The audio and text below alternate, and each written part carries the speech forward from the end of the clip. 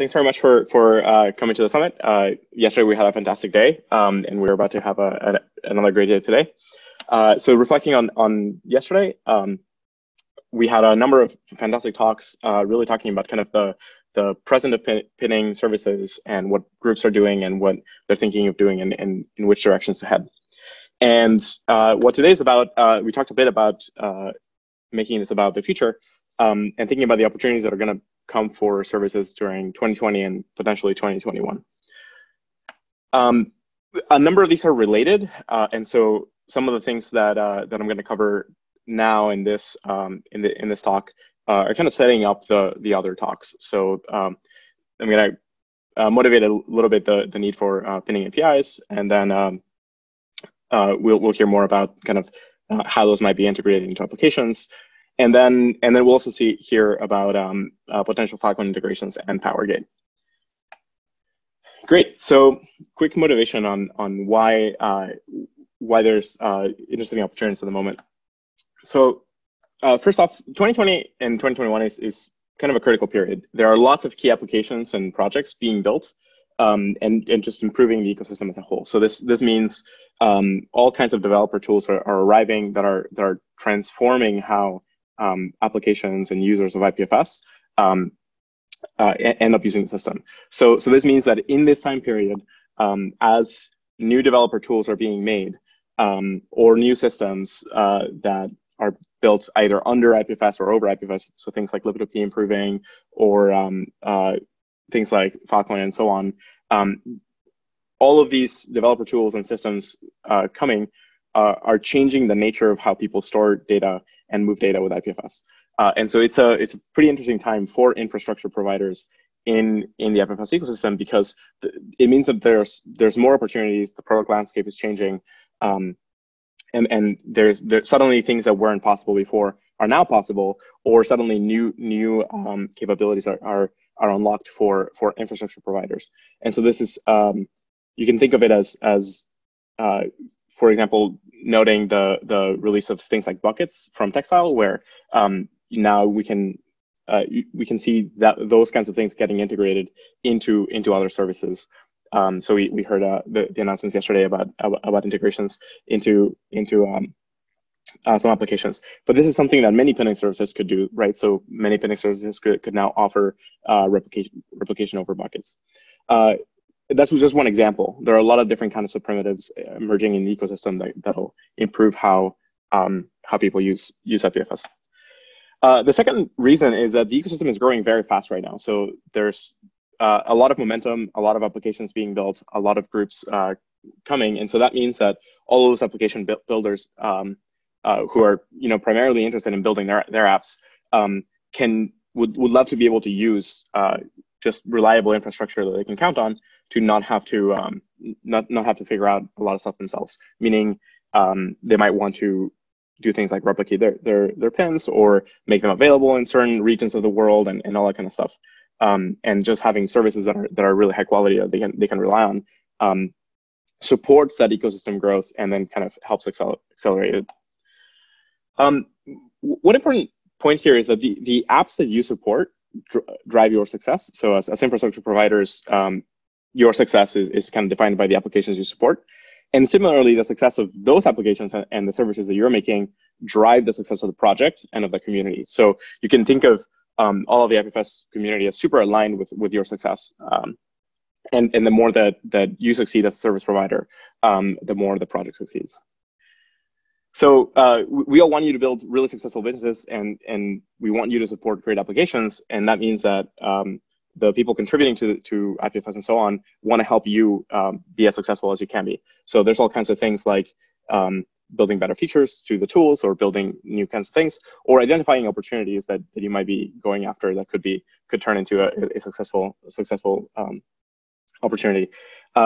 One interesting note here is, because this is an ecosystem undergoing a lot of growth, and because IPFS is still very, very new, like relative to the mainstream, right? So we still have not yet crossed the chasm to the broader mainstream world. There's a huge market available for adoption.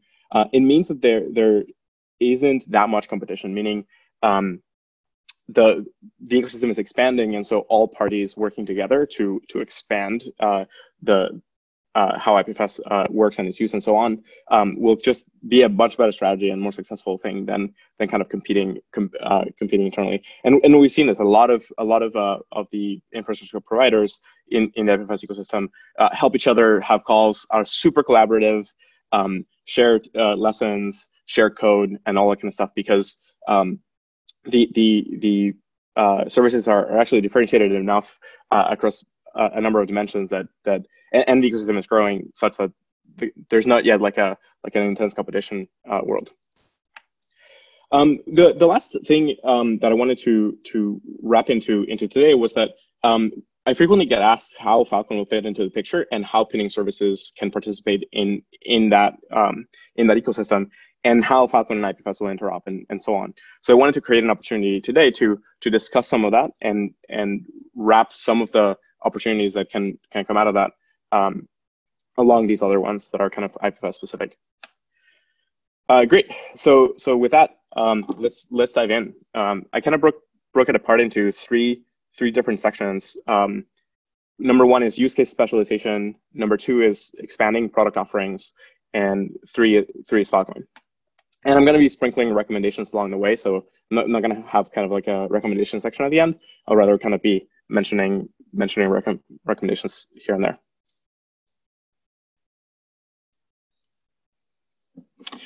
So for use case specialization, we talked a little bit about this yesterday, but there's a number of different kinds of use cases that IPFS can be really good for. Either it's already good for, or is very close to being good for.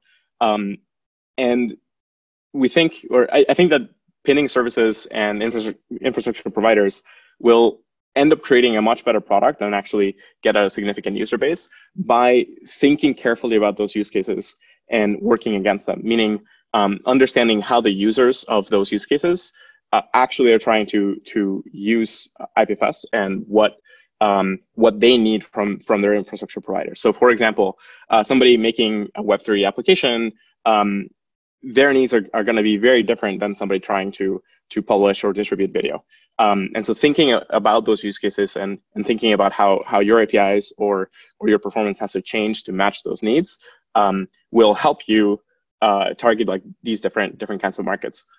So let's dive into some examples. So we talked about Web3 app data before. So this includes all of the front ends of applications or the actual user-generated data within them. So think of in audios here as the example. Think of the playlists, the records about the songs, the views, and all that kind of stuff. So all of that data is structured as in a way that you can now replicate directly in a pinning service. And this is, for the most part, the majority of the pinning service focuses around this.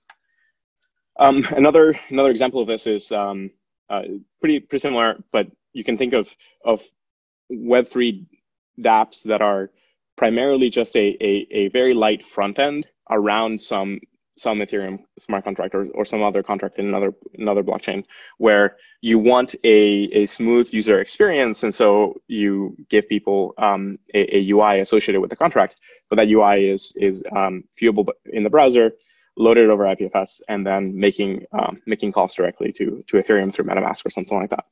And kind of the common path right now is people using a pinning service, which eventually kind of backs up to some regular cloud like AWS and so on. And a lot of these folks, these dApp creators, would prefer to get their data stored in a blockchain because it's kind of critical to their contracts to have the whole thing fully decentralized. And so a lot of the ecosystem growth that we're seeing is in the Web3 space. So this is kind of like a well-trodden use case. I think we're covering this one pretty well. There's probably still things to improve there, but overall this is well done. Some of the stuff that I think we haven't focused on that much, but I think present really good opportunities for pinning services are things like developer assets. So think of how might we store and replicate all kinds of developer assets for use in the production of software, and tune the pinning service to be able to back up all of that kind of stuff. Today, people tend to use GitHub for a number of things and tend to use some package manager registries and so on. But there's also a lot of stuff that can't easily go on there, or where using IPFS in conjunction with those things can improve things. So we've heard about the example from kind of using IPFS to move around Docker containers and speeding up the distribution in a data center. So all of those use cases are going to need some tooling improvement and some performance improvements to really flesh them out. And this is where having infrastructure providers that are focused on these use cases will help understand them very well and be able to help the people building applications on this actually have a really good experience. And yeah, I'm gonna suggest also things like bots are a good example for infrastructure providers, where you can run a bot that will do some processing or pinning or something, and those bots can be tightly integrated with some platform like GitHub or GitLab or Slack or things like that. When we think about developer assets, think of like all of the various different static assets that you might not push into Git. Think of all the binaries and the builds, the intermediate kind of artifacts that are created. Think of packages, think of containers, think of VMs. All of that kind of stuff, and being able to distribute it with IPFS would be really, really sweet. But again, it does need some kind of infrastructure tooling to improve. Then there's things like thinking about CI and CD pipelines, where all of the logs of a CI/CD service could be moved this way or archived in IPFS. And then there are things like integrations with larger data tools. So a lot of software ends up involving large data pipelines, and in those cases, a lot of the traditional tools or things like Git just don't work. And so you would like to be able to version control a lot of these larger pieces of data and back them up somewhere. But that kind of tooling is not very well fleshed out. Things like Git LFS and others exist, but they don't fit a bunch of those use cases that well. All right, moving on to video. So a pinning service oriented towards video would probably switch, would probably require a different set of performance guarantees. So it would probably have much higher bandwidth usage and would have to focus on very low latency delivery of the first few bytes. And then kind of after that, just making sure that there's kind of like a reliable stream and so on. And that might just look a bit different than some of the other use cases. Also, this might just be a lot of data. So most of the pinning services that I know about are not yet storing large quantities of video. And the moment that an application is considering storing large quantities of video, then price becomes a really big deal. And so it's a possibility there that focusing on this use case would require kind of thinking about the cost model in a different way. Streaming is a particularly interesting use case where thinking of infrastructure for streams is a whole different ballgame as well. When you think about live video and transcoding and storing all these intermediate artifacts and serving them, that might be interesting. But also it could be relaying. So if there's a kind of a peer-to-peer stream of people watching some video, being able to kind of hire relayers of all this traffic, that could be a very interesting infrastructure opportunity.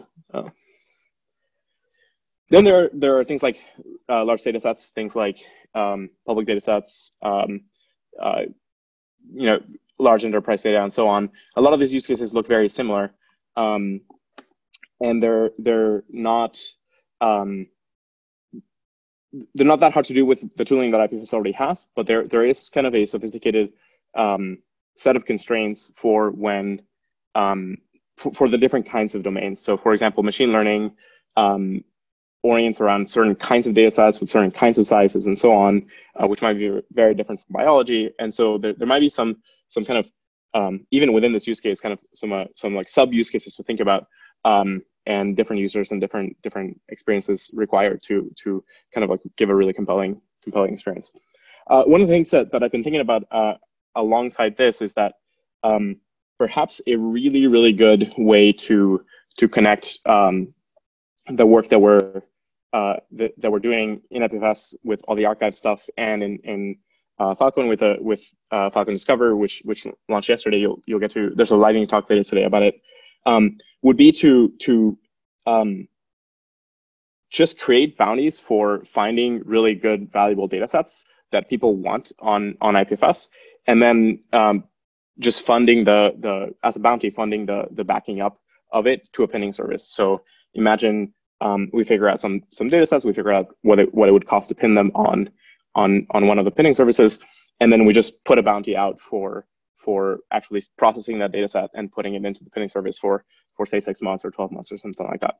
And yeah, so I'm very likely gonna do this. So if you're interested in this kind of problem, or you've been wanting to kind of hunt for some data sets and add them to IPFS, definitely come talk to me.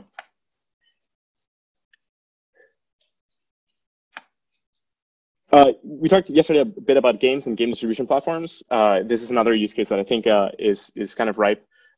There's still a lot of tooling that might need to get built out for different components, but we're now at the point where distributing game assets could be done much faster with IPFS, especially thinking about all the different kind of bandwidth utilization that you can get in kind of the same kind of peer-to-peer BitTorrent sort of way. You know, in the old days, Blizzard used to use BitTorrent to distribute patches and large software updates. I'm not sure if they still do, but it certainly is extremely difficult to use a lot of that tooling if you're not familiar with it. Something like IPFS can make this dramatically easier and better. But this is going to require some thinking about the whole distribution of flow.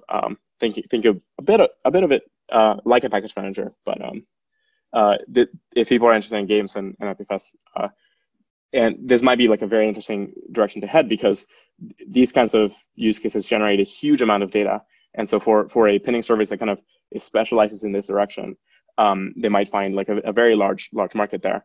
It might require a larger lift in terms of developer tooling, but this would be potentially really interesting.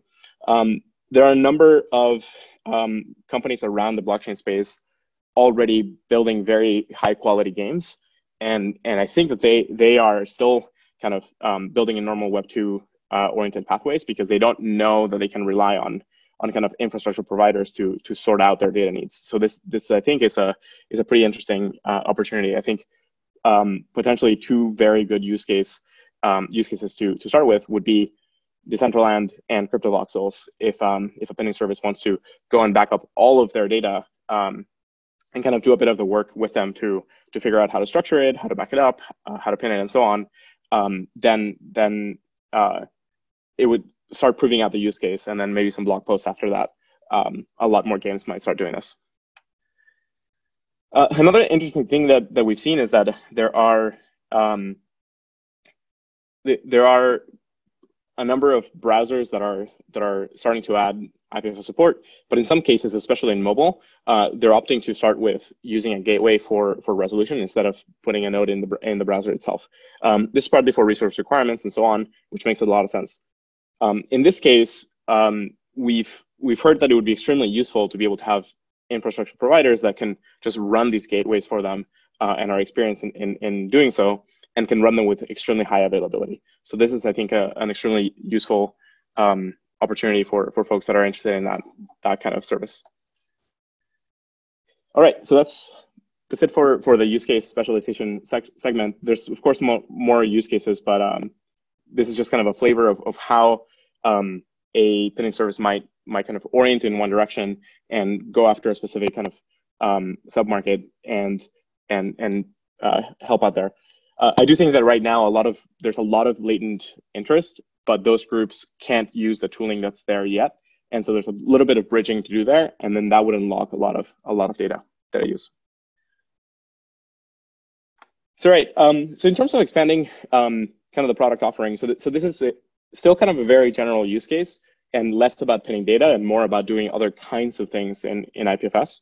So this might include things like managed nodes, like being able to easily deploy networks of nodes, doing all of the different kind of like multi-region support if somebody wants to have nodes in a bunch of different regions in the world, figuring out all the metrics and analytics to be able to present all of that stuff to users really well, Similar to this, being able to deploy private networks where people want to maintain a completely separate network and run an application in a separate way. I think that is a particular use case that a number of groups is interested in. And so far, those groups have had to do it all for themselves. So they haven't been able to work with an infrastructure provider that did that. And so I think that this is an opportunity for some applications that want to head in that direction. And this would require some knowledge around how to do the network isolation, how to set the private network key and so on, and also how to run the different pieces that are needed to make the network work, which means bootstrappers, potentially gateways, relays, and so on.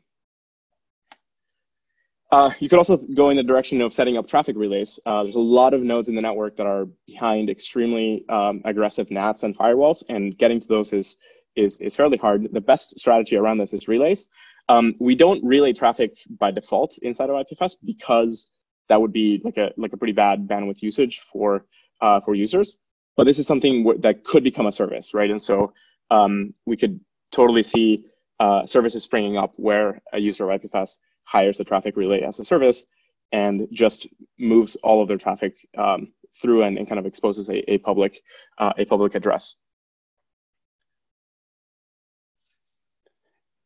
Similar to that, there's kind of a need for better stats and analytics around how the network is operating. So if somebody has a lot of content and they want it to be routable, actually understanding how well distributed over the network it is and so on is a useful set of features. So parties that have a lot of data and want to make a lot of data available might opt to use services that provide a really high quality experience here. Then there's also thinking about developer tooling for IPFS developers specifically, which means think of CI and CD pipelines in a peer-to-peer that deal with all the peer-to-peer stuff that might be different. So things like configuring the network in a specific way, either connecting to private networks that are isolated or connecting to the public network to run tests. Being able to have like we just released TestGround as a project, and that project is this large scale peer-to-peer lab kind of software. A lot of groups have mentioned that they would be interested in running it and using it. This is an opportunity for an infrastructure provider that would just like to wrap this up in kind of like a one-click deploy for a whole set of test suites. That's some stuff that we don't have bandwidth to work on, but it's totally available, and TestGround is fully open source, so anybody can do this. I think that's kind of a small business like Travis setting there for somebody to create. I think everywhere across the stack, a stronger focus on analytics and metrics and visualizing of this would be extremely useful as a differentiator. A lot of people want to be able to know what's going on in their nodes, and especially in some cases, being able to get alerts when certain kinds of things happen. So certain kinds of conditions on the network causing some kind of behavior, people would like to be able to be alerted on those cases. And then of course there's all kinds of data processing that people want to do before pinning. So this starts looking like how to import certain kinds of files or data sets, integrations to other data processing tools and systems. There's a ton of things out there that are in different domains of data science, and being able to kind of integrate with those toolings is something that might make a pinning service a much more useful service. Being able to do the kind of computation so there's a way of using IPFS where you can start thinking of the code of the data as code, and think of running transformations over the IPLD graphs. So being able to have a model where you could do things like MapReduce over IPFS or things of that nature, that might be a really interesting platform. And so that starts moving away from pinning services and starts going into kind of Lambda style computing and so on. But it might be like a pretty interesting service. And related to that, there's a ton of need lately in the machine learning community for for data processing pipelines, especially ones that take into account artifact memoization, where you're doing these super expensive computations and you would like to not rerun them again if you can, and content addressing gives you the ability to do this. So there's a few services out there called that are trying to do this. IPFS could be an extremely useful addition to this, and so that's something that a pinning service might opt to go. Another part of this is starting to explore different kinds of access controls. So right now, most of the pinning services work in a way that just pinning something tends to mean anybody can view it. A number of users want to provide different kinds of access controls, where maybe they just want to pin it for their own use, or maybe they want to publish it and serve it to a subset of users, but not pay for the traffic from everybody. Or the content is encrypted, but they really need the content to be decrypted in a gateway. So kind of having the decrypting gateways that have been experimented with, I think Textile and others have made these. Being able to kind of have that as a service is something that some groups might want.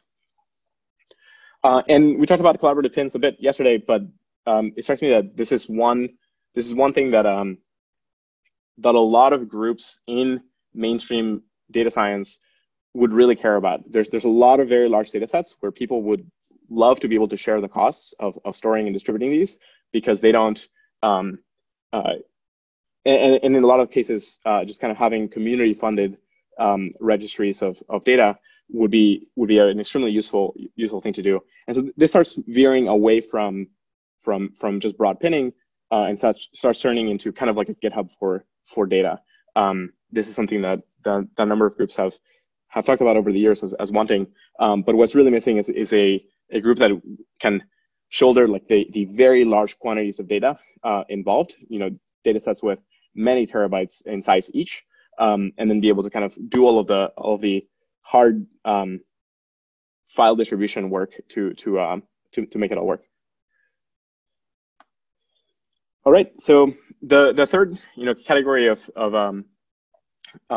opportunities is around Filecoin, and for that I asked Pooja to give an intro to Filecoin for us, and so I'm gonna hand off to Pooja in a moment, and then I'll pick back up and go from there. Pooja, are you ready? Awesome. So hi everyone. I'm really excited to be here talking about Filecoin at the IPFS Pinning Summit. I think there's some really awesome integration opportunities. And so I wanted to start a little bit by setting the stage for what sorts of use cases that Filecoin is aiming to solve. And then Juan, I think, is going to tie it together and see how Filecoin fits into this larger ecosystem. And then we'll dive into some more like concrete opportunities for how to integrate Filecoin into pinning services and other service providers over the next few months. So I'm not sure how many of you have been following the Filecoin roadmap very closely, but we're about to launch mainnet in just a couple months. And already the Filecoin ecosystem is vibrant and thriving. There are tons of opportunities across the stack at the research layer. There are opportunities for application developers, service providers, which is probably what's most relevant to our conversation today, and really for anyone who cares about efficiently priced, geographically distributed storage.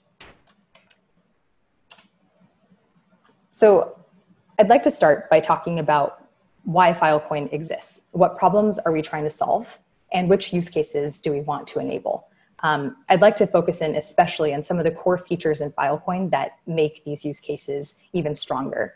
And then I'll touch on where we are as a project, community, and ecosystem, and then hand it back to Juan. Filecoin's mission is to create a decentralized, efficient, and robust foundation for humanity's information. Over the past several decades, we've seen numerous examples of how centralized storage infrastructures can sometimes be brittle and untrustworthy solutions for storing humanity's most valuable resource, which is information. Filecoin aims to be this resilient and trustworthy foundation for all of humanity's knowledge. And we're getting there by solving a few key problems that exist with centralized storage infrastructure today. So first, Filecoin is a decentralized cloud. Filecoin creates a marketplace where storage clients and providers can interact directly. And thus, Filecoin eliminates the reliance on a few centralized cloud storage providers and instead creates a decentralized cloud. Filecoin users retain full control over their data. So you get to make your own decisions on what happens to the data that you store on the Filecoin network. Filecoin's an efficient storage market. Users on the network get to set the prices that they're willing to pay and accept for storage. So instead of having to pay the prices that are set by corporate pricing departments, users have the freedom to enter into economic contracts that are most affordable for them. One thing that's really unique about Filecoin is this feature of verifiable storage.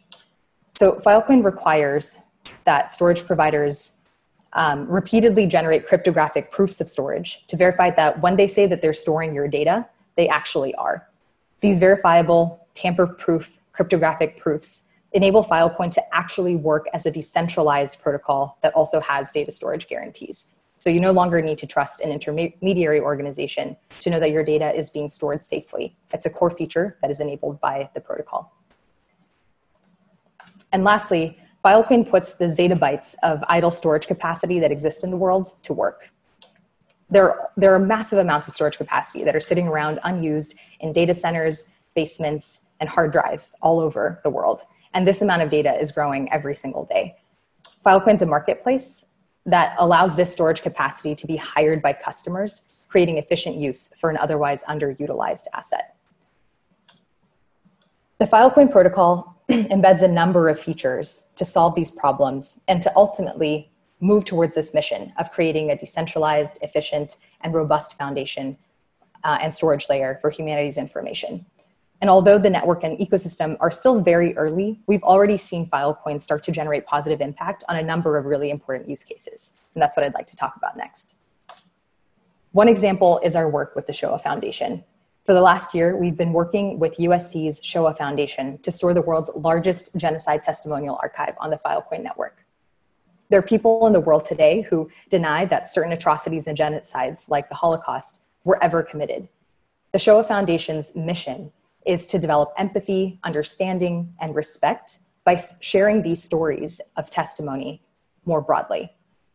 The Visual History Archive, as it's called, includes testimony from more than 55,000 survivors across 9 genocides in 62 countries. And it's more than 9 petabytes worth of recordings that will ultimately be stored on the Filecoin mainnet.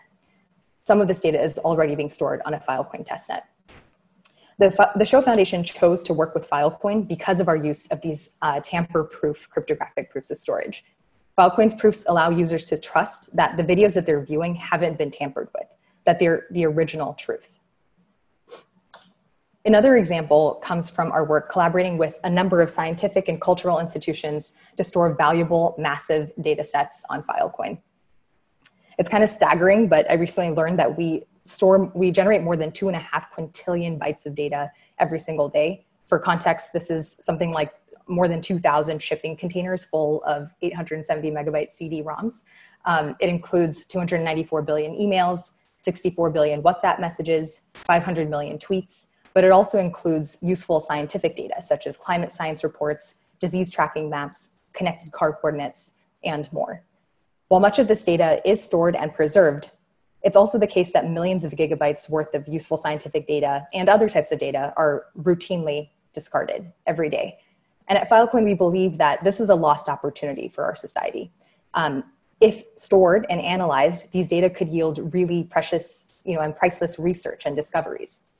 We want Filecoin to be the home for this sort of important information. So over the last few months, and Juan alluded to this earlier, we've been working with several institutions to preserve open access data. We've already begun onboarding petabytes worth of data onto the Filecoin testnet, and we have a pipeline for hundreds of petabytes of data to follow on the Filecoin mainnet.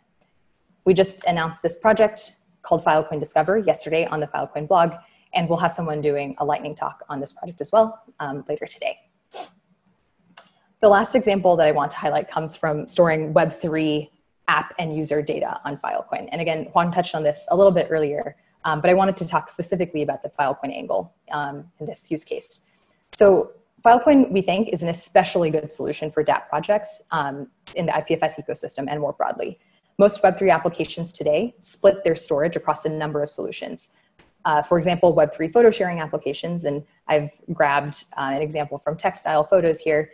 They store their business logic on networks like Ethereum, their front-end applications on IPFS, and their user data either on IPFS or a Web2 service provider like Amazon Web Services. The idea is that with Filecoin, these types of applications can store all of the relevant data directly on the Filecoin network, a crypto-native Web3 solution.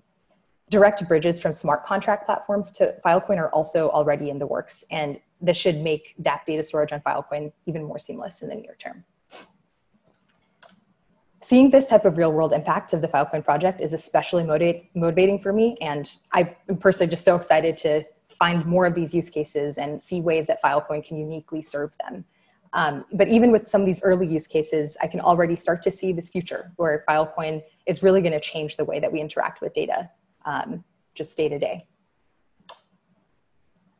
The Filecoin community is kind of in a Cambrian explosion period right now. We've finally got all of the core protocol and research development work done, and we're starting to see real businesses and applications and powerful user experiences being built on the network.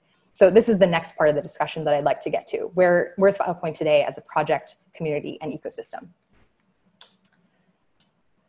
As I mentioned earlier, the core tools and building blocks are now in place. And so we're starting to see lots of activity with developers, miners, and storage clients or other types of users. The Filecoin project has active development across 200 repos, including node implementations, Filecoin proofs, developer tooling and APIs, and also many community products and applications. Since launching our first development networks in early 2019, we've seen our open source developer community grow from around 20 active contributors to more than 1,200 total cumulative contributors today. And again, the network is still pre-launch, so I think we just have a really awesome developer community, which is really great for all of these new applications and services that we are starting to see and hope to see over the next several years. There are currently 4 Filecoin node implementations that are placing the finishing touches on their implementations. These are Go Filecoin, Lotus, Forest, and Fuhan, and they're written in Go, Rust, and C++. At the Web3 Summit last year, we launched the Filecoin Dev Grants program to provide some light ecosystem support to communities, to teams that were building applications and tooling on Filecoin. And to date, we've run 3 waves of the Dev Grants program, awarding around 45 grants and total $1.5 million to teams within the ecosystem. We're currently accepting applications actually for Dev Grants Wave 4, and you can learn more about the program on the website. We launched the first feature-complete Filecoin testnet in December 2019, and this has been really exciting. Since just a few months ago, we've seen this network grow from 0 petabytes to almost 5 petabytes of storage on the network, and there's almost 35 petabytes of storage that's waiting to join the network. There are also hundreds of miners that are actively participating every day on the Filecoin testnet, and this is really interesting because these are serious organizations with significant funding and resources. They're whole businesses that are already starting to be built on the mining side on Filecoin, and these teams are really committing hard. So we've seen actually in total something like I think thousands of active miners that have participated on the testnet over the last few months. This is not an incentivized network, so all of this energy leads us to have strong expectations that the network is going to grow by several orders of magnitude in size when we actually launch the mainnet. In general, we've seen a tremendous amount of enthusiasm within the Filecoin mining community. Some miners have started to announce on places like Twitter pretty publicly that they have exabytes of storage capacity that are waiting to join for mainnet launch. Filecoin meetups continue to take place around the world weekly. And there are also miners that have posted videos of racks of storage space that are ready to go for a Filecoin launch. There's a video here. I'll skip playing it today, but we can share out the slides. It's like a really fun video to watch. As someone who works more on the product side, I'm currently most excited by all of the developer tooling and applications that have started to build on the Filecoin ecosystem. And building on Filecoin is now easier than ever. We have comprehensive documentation. There are numerous API libraries, development-oriented test networks, hosted nodes, and all sorts of other developer infrastructure that are necessary to easily build on Filecoin. Several teams have already started using this developer platform to build community-friendly tooling. So some examples of this are block explorers by teams like IPFS Force, IPFS Union, and DTech. There's a self-hosted web wallet that was actually built by Open Work Labs, and Jonathan from Open Work Labs gave a talk and I think a demo of this yesterday. Also other wallets, it's a mobile wallet by a community team as well. I believe it's IPFS Force. This is a chain visualizer built by AE Studio. And this is kind of a preview of a dashboard that's going to be built for mining nodes built by a team called Node Factory. This is a product I'm actually really excited about, and you're going to hear a lot more about it today. Andrew from Textile presented on Threads yesterday, and he's going to be presenting with Aaron from the Textile team on PowerGate specifically. But Textile is a team that we've all heard about a lot. They've just done incredible work in the IPFS and Filecoin ecosystems over the last few years. And more recently, they've been building a suite of tools to make development on Filecoin seamless and intuitive. Textile's PowerGate is an easy-to-use interface to store and retrieve data from Filecoin. And it also exposes a really intuitive developer API. And there's a very interesting use case for pinning services directly, which I think a number of us will talk about in other talks as well. And this one is also interesting. We're also building a Filecoin GUI that will enable a broader set of users to engage with Filecoin using familiar user interfaces like Dropbox and Google Drive type of storage experiences. We've learned obviously that Web3 products can actually be really intimidating to users who are new to the space. So this is our attempt to lower that barrier to entry and inspire delight in some of our early Filecoin users. I think we're also going to give a lightning talk on this one later today, but this product is also interesting, and I think there's some cool opportunities for pinning services to leverage these types of GUIs as dashboards to expose to their users that choose to use Filecoin storage. All of these products and many more are going to be live within the next few months. And just a reminder that, while the Filecoin ecosystem is vibrant and growing, this is just the beginning. And especially within the world of pinning services and other infrastructure that ties into Filecoin, it's so early. There's so many opportunities. The space is super wide open. And we're really excited to start working with mission-aligned developers who are looking to join the ecosystem and start building now. And that's all. Thank you for that introduction. So later today, we're gonna go into exploring the kinds of integrations that are possible. There's another time slot dedicated to kind of going in detail into what retrieval mining is, how it works, how you might pin to and from Filecoin. So if you're an IPFS pinning service, how you might either use Filecoin underneath the hood or reverse, get deals from Filecoin and pin for the Filecoin network. And we'll see other kinds of ways of integrating. What I wanted to do with the remaining time here was kind of talk a little bit about the characteristics of storage mining and retrieval mining in Filecoin as they relate to pinning services in terms of kind of the space of possibility. And kind of what I mean is looking at these kinds of graphs where understanding what the kind of characteristics of those parties in the network are really has like this amazing overlap with what pinning services do today. And so that means that being those parties is potentially like a strong business opportunity for US pinning services. So kind of as an example, on the left side is kind of like a graph of cost of storage over time, graphed against retrieval latency of data. And so this is kind of like a normal way of representing this, where you can see things like Glacier and S3 mapped out there. And so those are actually quite wide because Glacier, for example, has different feature levels, and so certain kinds of paying at certain kinds of levels can get you. You still pay the same amount for storing in the long term, but you pay a different amount for retrieval, and you end up getting it in very different timescales. So as low as a few minutes to as high as many hours.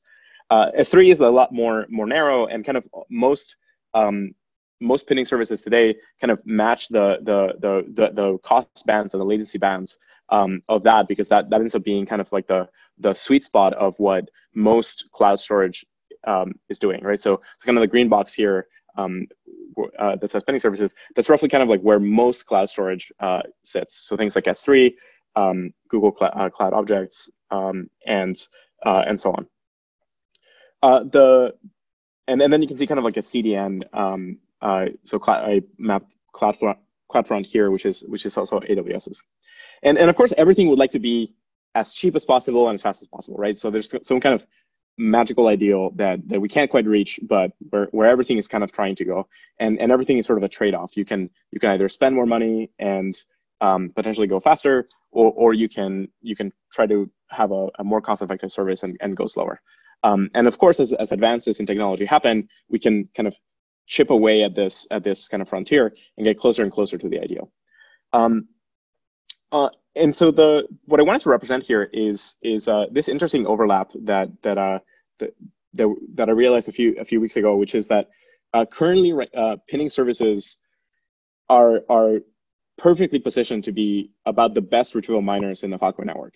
And so what retrieval miners are this kind of class of service where the main role is to keep content really kind of hot, meaning able to be retrieved very quickly, where kind of latency really matters, but not that much content. So think of, in the orders of a few terabytes, which is roughly around the size of what most pinning services are doing.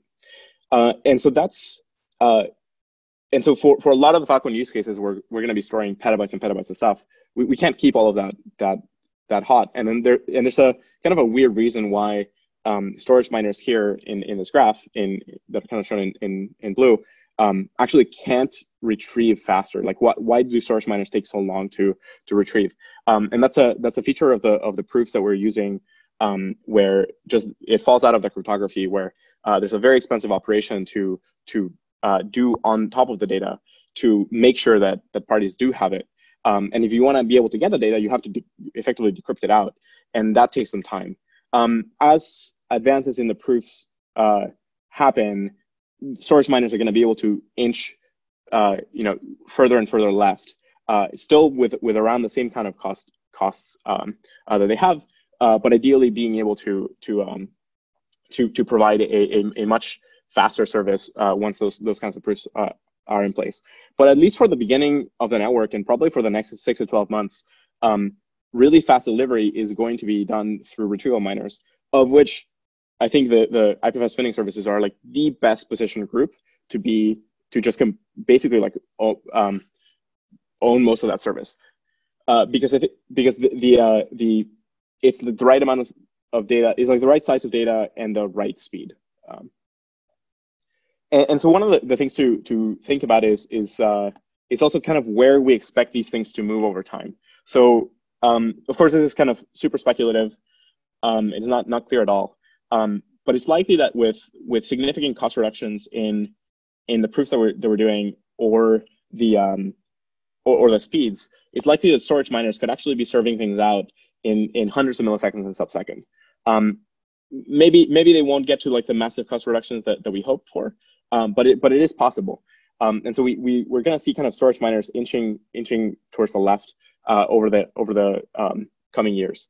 At the same time, retrieval miners, we want retrieval miners to be moving towards closer and closer to the user to reach certain capabilities that modern CDNs don't have. So modern CDNs kind of stop at the ISP level, but it's likely the retrieval miners with Filecoin can be, other people, your neighbors in storing data and serving it to you very quickly from either the next house over, or potentially a different apartment building, or a different apartment in the same building.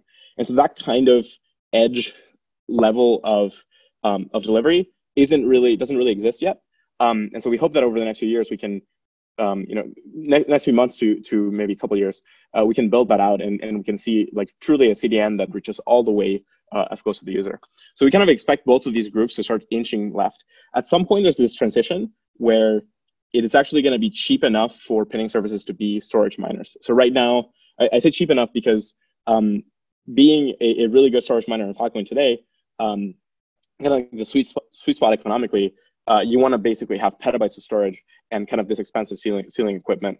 And that's just not what pinning services do right now. That's a totally different business. But as we improve the proofs and as storage miners kind of inch all the way to the left, it's likely that pinning services could then drop into being storage miners directly. So it's kind of like an interesting feature that fell out of where kind of pinning services are now and where we expect these groups to go. Of course, this is extremely difficult to do. The lines are Amazon, and Amazon is one of the strongest organizations at being able to optimize things. So a lot of this is still like, we'll see what happens. But kind of the big thesis of Filecoin is that a market can operate much better than a centrally planned economy. And so we'll see if the Filecoin miners are able to get the same kind of cost reductions that, say, Bitcoin miners got with all of the hardware installations that they built. Great. So this is kind of another way of visualizing some of the same data, which is on the left is sort of the diagram that Google Cloud uses to describe its kind of core data centers, and then like the edge caching and so on. And you can think of that as like the storage miners at the center, and then kind of the retrieval miners at the edges. Kind of very well geographically distributed and with low latency delivery to the user. I think that right now there is a kind of significant economic opportunity for pinning services that go into retrieval mining and then end up building a service where really fast delivery of the content and this is basically just CIDs, right? So this is CIDs on IPFS, which is exactly what pinning services are doing today. But it just tweaks what data you store. So instead of storing data, instead of having an agreement with a user long-term and storing their data and serving it out only, it's more about understanding what the network is trying to retrieve at this point in time, fetching that and redistributing that. So it's kind of a slight tweak, but it's right in the sweet spot of the architecture that you currently have. All right, I'm gonna stop there, and hopefully this talk has given you a lot of ideas. We ran a bit over time, but I'm gonna make it up in the pinning API talk next up. Thank you.